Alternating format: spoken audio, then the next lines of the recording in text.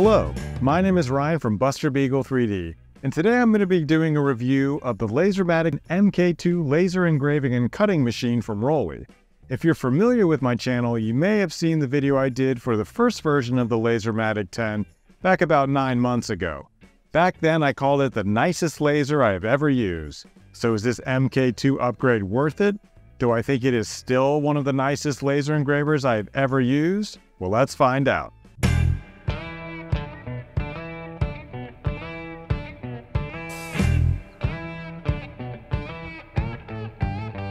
First, I wanted to thank Leo over at Roly for reaching out and offering me this new machine for my honest review. There are affiliate links in the description that do help out the channel if you choose to use them, but they do not sway my opinion one way or the other. With that out of the way, let's get started. The first thing you will find with this machine is that, unlike its predecessor, it comes almost completely assembled. You no longer have to install the gantry and the acrylic enclosure plates. You simply have to remove a few small screws and a metal bar that holds the gantry in place. The metal bar that was being used was so nice and cleanly machined that I thought it was supposed to be used somewhere else on the machine, but it's literally just there for support while shipping, which just goes to show you the insane level of quality over at Roly. The only other assembly that you have to do is to attach the laser module to the gantry. You do have to remove a few screws on the gantry itself to unlock it. The gantry also has a laser height extender already installed on the machine. You can remove this for the regular operation of the laser. This would only need to be used if you want to engrave on objects much further down on the bottom surface, which I'll talk about in a second. Be sure to hold on to the screws that you remove off of this part, since they will be used to attach your laser module. The laser module came in a different box for me, along with an air assist and a rotary attachment. From the website, I could see that there are actually 3 configurations of the laser module that you can choose for this machine: a 10 watt, 20 watt, and 30 watt version. My particular machine came with the 20 watt version. The laser module bolts right onto the adjustable height attachment of the gantry. The laser is then plugged in on the side, and then you need to attach the tube for the air assist on the other side. The laser module has an air assist nozzle built in for easy use. The other feature of the 20 and 30 watt versions of this laser is a switch on the side to change the laser from a 20 or 30 watt down to a 10 watt laser. Essentially, you're turning off some of the laser beams in the module to improve the detail that you can achieve with the laser. A better way to explain this, you're not really working with one 20 watt or one 30 watt laser. The power of the laser is made up of multiple 5 watt diodes that make up the power. So a 20 watt laser is 4 different 5 watt beams merged into one, and the 30 watt is 6 beams. When you have multiple beams, it makes your spot size larger, and thus you have a less detailed point to engrave with. I like to compare it to Sharpies, where you can get a thinner line with a fine tip versus a regular marker. The same thing applies here. By turning off the extra beam, you can choose a finer point and in turn a more detailed engraving. No longer do you have to swap out the laser head altogether to achieve that more precise spot. Another upgrade over the previous model is now with the air assist that comes with the machine. Roly listened to their customers, and the air assist can now be automatically controlled per layer through the software. If using a program like Lightburn, which I would recommend as the software of choice, you can turn the air assist on or off based on whether you're cutting or engraving. The only thing that it doesn't do that I would like to have seen was to have a variable speed where the air pump is always on, at least a little trickle to keep the lens clean. The laser module does have a pretty nice fan at the top that does help clear some of the smoke while engraving, but it would have been nice to have a slight trickle out of the nozzle itself. The fan on the top of the module also leads me to really the only area that I think could be improved on the machine.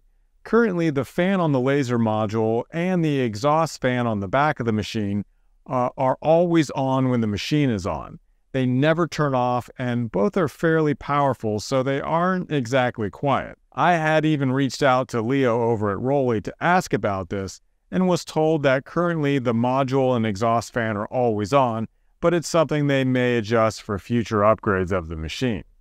He had even told me that another user had created a switch for the back fan to turn off when the laser completes a job, since the laser is set to move back and out of the way after the job finishes. That might be something I look into in the future. The Lasermatic 10 machine again comes fully enclosed with laser safety acrylic panels on all sides for a great view of the machine in operation. These newer panels on this machine also offer an upgrade feature over the last version, and this is a new space for laser pass-throughs. You can see them here in the front and back of the machine. By simply removing the cutout slots, you could slide material roughly 400 millimeters by 30 millimeters tall, or 16 inches by about 1.25 inches.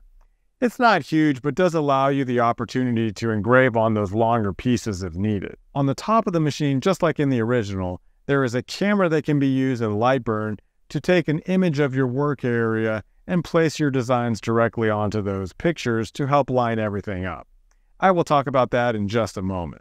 Mounted on either side, again, are 2 LED lights to once again help with seeing everything that is happening with your jobs.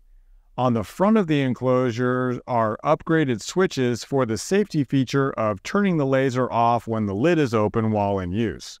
Before, these were limit switches that might have been slightly off, and now they seem to be some sort of more reliable inductive switches. The gantry that the laser moves on, again, are linear rails for some nice, fast, and accurate movements. The machine can operate at up to 30,000 millimeters per minute, which is pretty fast. Again, you will not really be engraving much at that speed, but it is nice to know that it can actually move that speed. Roly also again paid great attention to the cable management of the machine, which is still really well thought out and clean. The workable area of the machine is 410 millimeters on the X and 390 millimeters on the Y, so you still have a lot of room to work with. Just below that, you will find the honeycomb that helps with cutting. However, the honeycomb comes with another feature that I have not seen on any of my other lasers, and it is one of the most welcome additions I have found with this new MK2 version. If you look at the honeycomb, you will see that there are markings on the side in both metric and standard sizes. That's not the impressive part. Many other lasers have that. What is impressive is what you can finally do with those. On the honeycombs I've used in the past, they have all had the markings really as a measuring tool and nothing else. They were more for show and measuring your pieces rather than anything really useful.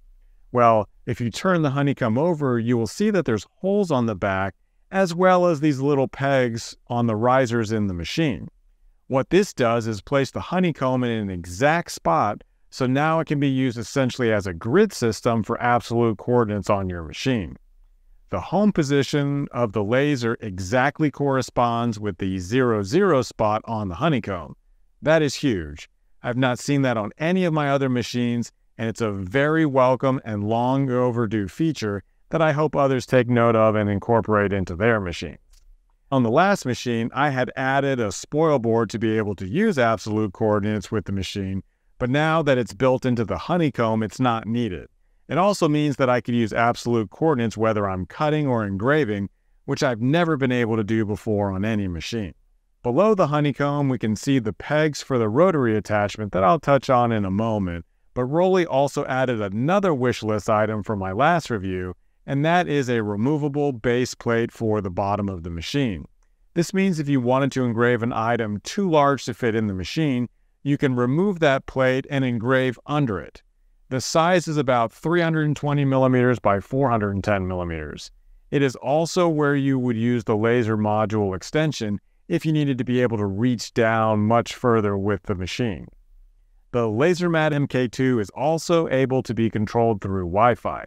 Now again, like the last version, that really only means that you can save G-code through your program of choice, then send that G-code over to the micro SD card that came with your machine over your Wi-Fi network. This does not mean that you can connect and control the machine through Lightburn using Wi-Fi. You also can only use the camera through the direct USB connection to the computer, so honestly, I don't plan on using the Wi-Fi function that much.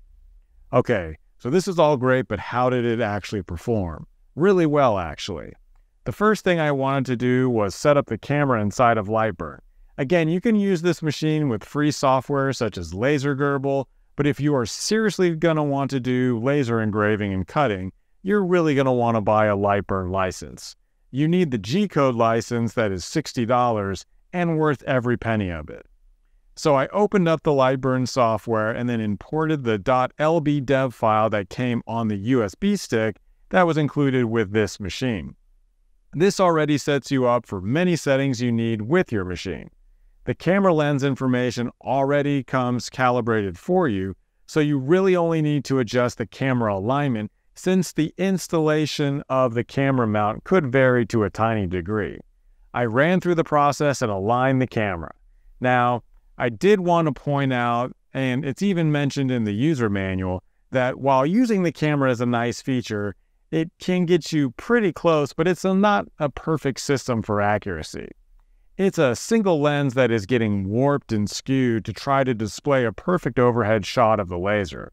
While it does a decent job, it can be less accurate as it extends to the edges of the frame, since those are the areas furthest away from the lens. This is all to say that while it's a needed feature for odd-shaped items, it's really better to use absolute coordinates whenever possible if you need highly accurate results. I ran the camera alignment and then placed this gingerbread cutting board onto the machine. I captured the image to help me place the text on it. It did a pretty decent job and helped me to align the work pretty accurately. To set the height for the laser, you use this small wedge to measure the proper focal height. You use the different heights based on whether you are cutting or engraving and at what thickness you are cutting if that is the job that you are working on.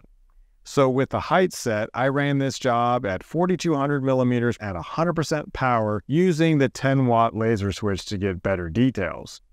Also, all of the tests with this machine are going to be Christmas related since this is my last review and I'm working on it right before the holidays. This cutting board looked nice, but I ended up going over the design for a few more passes since this bamboo board isn't the best in the world and has lots of fillers that change the overall way that it engraves. Overall, it was a good first test. Next, I wanted to do some cutting with the machine, so I found this picture frame file online that I will link to in the description. I switched the laser over to the 20-watt and cut everything out at 450 millimeters a minute at 100% power and the air assist on. It did an amazing job of cutting this design out. I ended up updating the design for a little extra layering and was really happy with how it came out. With the air assist on, the wood cut out extremely clean with zero charring on the front or the back. I was very happy with the results, and I'm also going to post a link to the 3mm thick basswood that I used for this and a few other items since it really seemed to work well with this machine. I really liked the frame, so I wanted to cut out an even larger piece, so I found this other Christmas cutout and I put it into the machine. It again did an amazing job. Even keeping the laser at 20 watts for the line work still came out extremely nice and clean. It honestly looks like something you would buy at a craft store or in a kit, and so I was very happy with the result. I will also post a link to where you can get this design. On both of these, I had to alter the files to get them to work correctly with the machine, and that was more because they were a different file format that Lightburn couldn't read. So I will post my Lightburn files in the description for anybody who wants them. After this, I wanted to try one of those metal business cards that come in the kit. Again, to keep with the Christmas theme, I decided to engrave Santa. The image came out great, and since I was using a honeycomb for the absolute coordinates, it engraved exactly where I wanted it to. I ran this at 1800 millimeters per minute at 30% power and 318 dpi using the 10-watt laser. It came out pretty nice. I also wanted to run this again on a black business card, but this time I switched the DPI to 254. I ran it again, and it still came out pretty nice and detailed, but at much less time since I effectively lowered the resolution. So with the engraving and cutting working well as I expected, I wanted to try out the new rotary attachment that came with my machine. The new version of the rotary is now a chuck-style rotary instead of the rollers that came on the last version. It comes with different attachments to handle different sizes, as well as a round object attachment and an attachment for rings.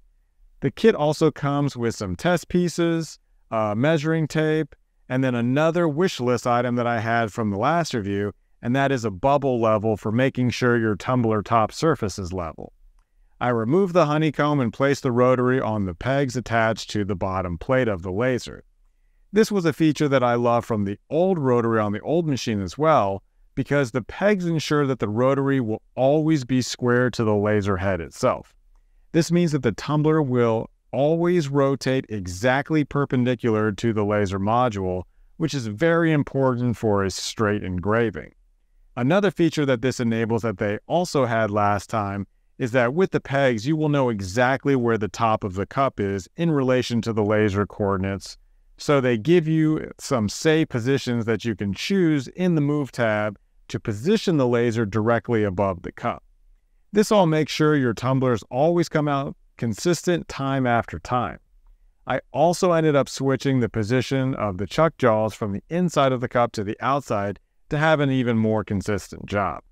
All you need to do is place the tumbler in the jaws and then using the level, rotate the chuck until the top of the cup is level and then tighten down the chuck pivot. There is also a holder on the other side of the rotary, but that is really only needed for larger or heavy objects. After it was set up, I plugged in the rotary into the front board and ran the job at 4,500 millimeters per minute at 75% power and 318 dpi using the 10-watt laser switch. It came out really nice and square. I know what you're thinking, not a Christmas item. Wrong. They are Christmas gifts and they turned out great. After that, I wanted to do a longer image, so I ran this Santa image I had purchased off of Etsy on some of that same basswood that I used for the cutout job. This time I utilized the honeycomb to set up the job, so it would go to the exact borders of the wood. Now, one thing to bring up here is that when engraving all the way to the very corner of that 0, coordinate position, you may run into an issue where, depending on your overscan settings, you might trigger the hard limit switches when engraving, specifically at the faster speed. The way that I just avoided that was to shift my image over by 20 millimeters. This still allowed me to accurately position my wood to work with the absolute coordinates, and it engraved really nice. I even hit it with some color pencils afterward to really make it a nice item for Christmas. The final job that I ran was another cutting board. This time the cutting board was so large that it didn't fit straight into the machine, so to be able to engrave fully on it, I really needed to utilize the camera to position my work on the machine. I used another SVG that I had purchased off of Etsy. I took the image, lined up the design, and burned the image. Again, since the wood of the cutting board was not consistent, I ended up going over it again at a stronger power to really carve into the surface to get a more consistent burn. The problem here has again to do with using the camera over such a large surface area. As you can see, the image did not burn exactly where it was supposed to on the surface. The C and the S of the word Christmas came out much closer to the edges, and the star at the top almost went off the wood. This again has to do with the accuracy of the image towards the end of the machine. This also might get affected by the thickness of the board itself. It's much closer to the camera than something like a piece of paper, so it could affect the final image. All of this is to say again that while it gets you pretty close, it's not as accurate as absolute coordinates. So for my overall impressions from this machine, I really am still impressed by the quality and thoughtfulness that went into the design and execution of this machine. It really does a great job both cutting and engraving, and I love the idea of being able to quickly switch between the higher 20-watt and the lower, more detailed 10-watt laser powers. Roly has even teamed up with Rich over on the Louisiana Hobby Guy YouTube channel to provide people with a laser settings library for giving you a good starting point for the power and speeds for the different materials for the 10-watt laser. Now, you will still probably want to run some of your own tests, but a big shout out to Rich for at least getting everyone started. I believe he's also working on a 20-watt library as well, which might be available when you see this video. I think that this machine is a new contender for the nicest laser diode machine that I have used. It really was a pleasure to work with. If it was not for the fans always being on, I really wouldn't have anything to even complain about. I wanted to once again thank Leo over at Roly for making a great machine and allowing me to show it to you guys. Again, there are affiliate links in the description if you decide to use them, which does help out the channel, but that's completely up to you. Thanks again for watching, and since this is my last video of the year, I also wanted to share my gratitude for everyone who has watched and supported my channel for another year. If you like this content, please do hit that like button, drop a comment, and consider subscribing for more content having to do with laser engravers, 3D printers, injection molding, and all things maker. Stay safe, and we'll see you next year.